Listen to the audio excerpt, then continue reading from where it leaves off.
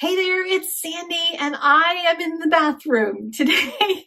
I recently redecorated my bathroom and painted the walls, and then I went and found this fabulous shower curtain that matched my paint at Bed Bath & Beyond.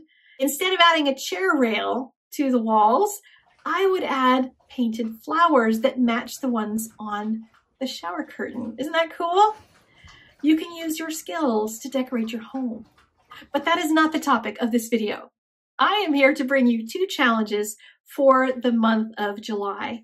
And in both of those, there's something for everybody, no matter what medium you use and no matter what level of crafter you are. There is an opportunity for you to participate in both of these, and I encourage you to do so. The first one is a holiday challenge, and I know that makes people go crazy. Christmas in July. I am not a Christmas card in July kind of person. But what I would like to do, since we had such success in collecting birthday cards in March, and I shared them in a big video, which I will link in the doobly-doo if you want to go see that one.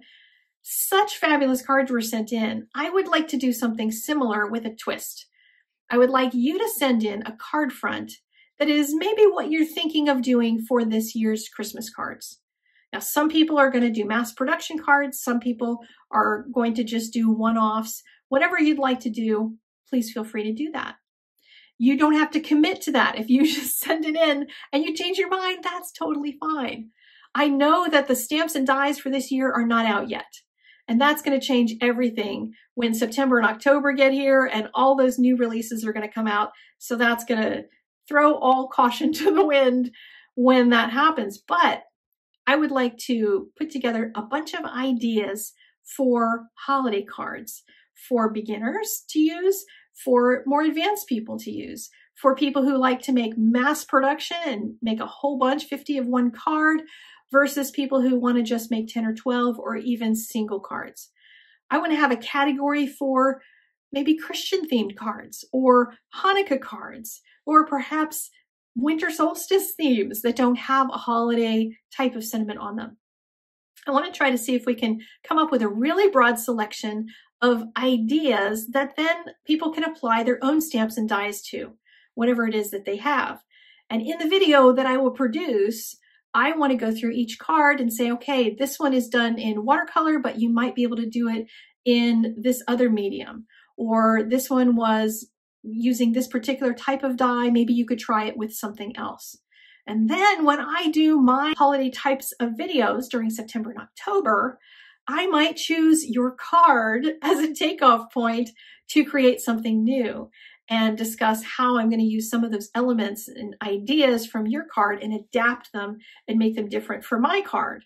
So that might help in thinking through some design things over the coming months as we start working on our holiday cards. So there's a PDF in the doobly-doo down below. So download that. It's got more instructions. It's got the address.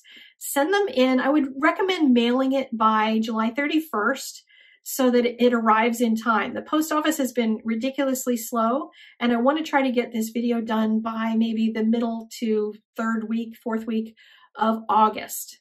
So give yourself some time to make sure that you make it in. But even if you end up in late, you still may end up being one of my holiday card video inspirations in the meantime anyway. Challenge number 2. July is World Watercolor Month. It always is, and I'm always a World Watercolor Month ambassador.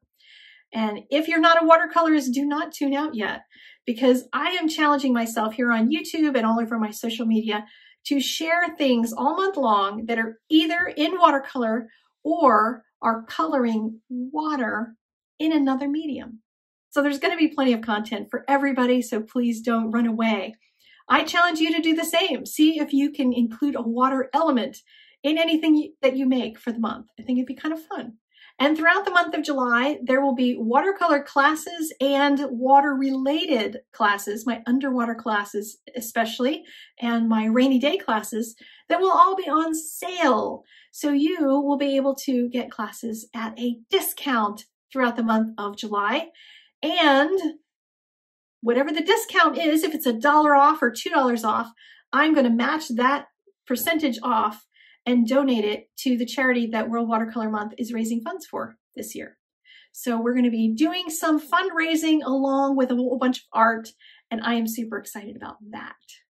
So I'm going to leave my bathroom and head back to the studio. I hope you will do the same in your home, whatever you call your studio space. Go in there and make something beautiful. Thank you so much for joining me for this video. If you have not yet subscribed, please do, and I will see you again very soon. Peace out.